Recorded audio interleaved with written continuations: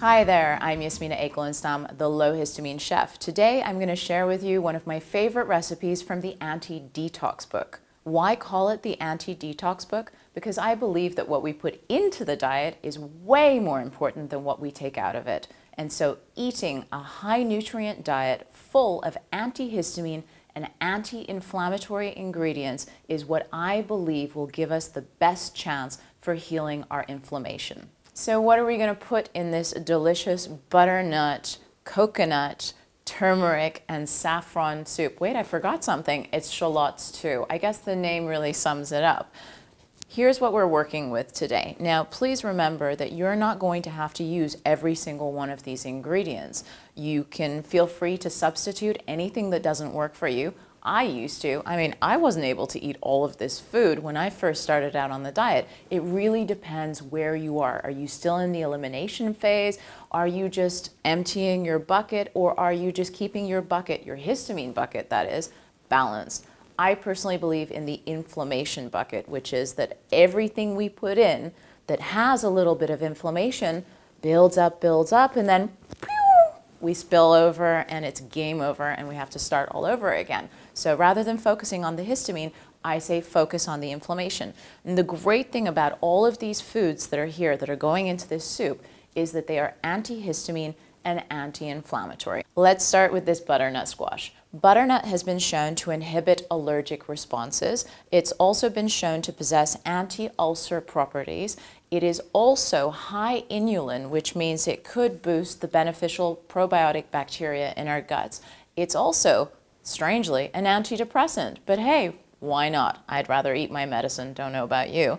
Let's see, what else do we have here? Now, one of my favorite new ingredients, the young Thai coconut. This is what it looks like on the inside. It's thick, it's creamy, it's sweet, it's absolutely delicious. Not only is it delicious, it's incredibly good for you. It's full of the kind of fats that prevents Alzheimer's disease. It's antibacterial, it's a painkiller. There are so many benefits to this coconut, I can't even begin to tell you.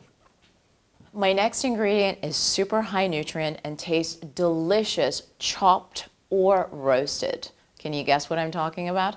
It's shallots. Shallots are super high in quercetin, the histamine-lowering bioflavonoid. It's one of the many reasons I use them, and it's only one of the numerous health benefits. And now here are some of the other amazing ingredients. We have anti-inflammatory, pain-killing chili. We have antihistamine and anti-inflammatory coriander, chives. We have antihistamine basil. Now, some varieties of basil have been shown to be as effective as the most commonly prescribed digestive issue medications, such as Zantac. We have Nigella sativa seeds, as potent an H1 receptor antagonist as the most commonly prescribed sinus nasal spray. My next ingredient may be a little hard to justify in terms of cost, and that is saffron, here in its powdered version.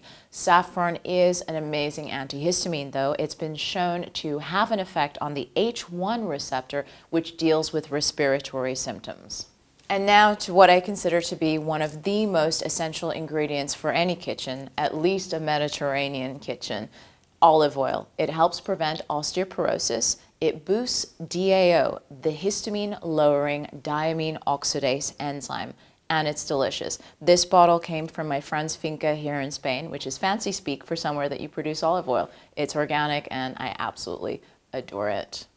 Two of the most essential ingredients to not just this recipe, but any recipe, at least in my kitchen, and that's ginger, as potent as ranitidine, also known as Zantac. There are a lot of foods out there that are as potent as pharmaceuticals. What does that tell you? And we have turmeric. Turmeric is an anti-anaphylactic. It's a mast cell stabilizer.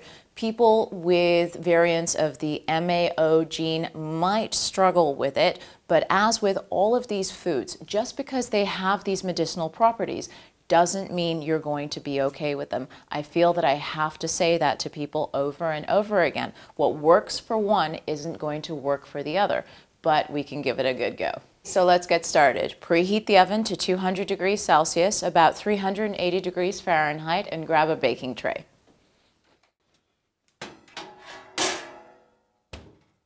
Don't worry about the specifics for now. The full recipe is going to be available for you on my blog. You'll find a link at the end of this video. But for now, let's get started with chopping the vegetables.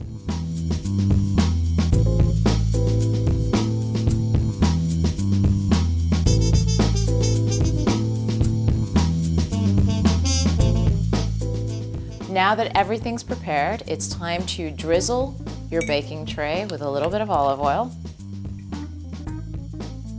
Use as much as you like, and then we're going to start tossing some of these great vegetables onto the tray. There we go. And some of the quercetin rich shallots. And so now the finishing touch is just a little drizzle of vitamin C rich lemon. We're going to leave the vegetables in the oven for 20 to 30 minutes until they're very obviously beautifully roasted and nice and soft. There we go. Now what we're going to do is we're going to make a little bit of coconut milk. I'm working from fresh young Thai coconut, so I'm going to go ahead and do that. It's not an exact science. What I do is I take the contents of one young Thai coconut, stick it in the blender. You don't need a Vitamix. A Vitamix is great, but absolutely unnecessary. Anything will do. Take about 4 cups of water. People often ask me, how big are your cups?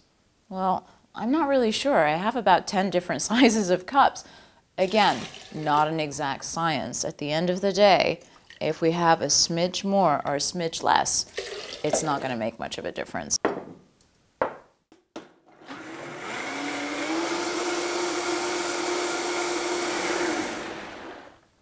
And there you have it, fresh coconut milk. I honestly do not know why anyone goes store-bought when it's this easy. In any case, what we're going to do now is we're going to take these vegetables, we're going to put them in the pot. We're going to pour the coconut milk on top, we're going to bring it to the boil, and then we're going to turn it down to a simmer and let it go for about 20 to 30 minutes, depending on how long you have. The longer you let it simmer, the deeper and richer the flavor is going to be. So it's up to you. And there you have it. We're almost done. So now what we're going to do is we're going to spoon the soup very carefully into the blender. Okay, so now it's all in the blender, and what we're going to do is we're going to give this a nice big buzz. And there we go, all done. See, it's not so hard making soup, is it? Now we're just going to pour this. Now, if this soup is a little too thick for you, and it's definitely not for me, you could add some more coconut milk or a little bit of water. Now I'm just going to garnish with a little bit of fresh chives, one of my favorite herbs.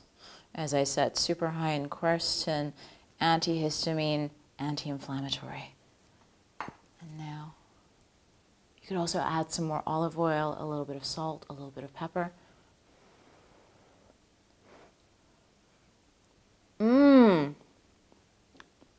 Well, I don't know what else I was expecting. It's delicious. So you'll find the link for this recipe in just a moment.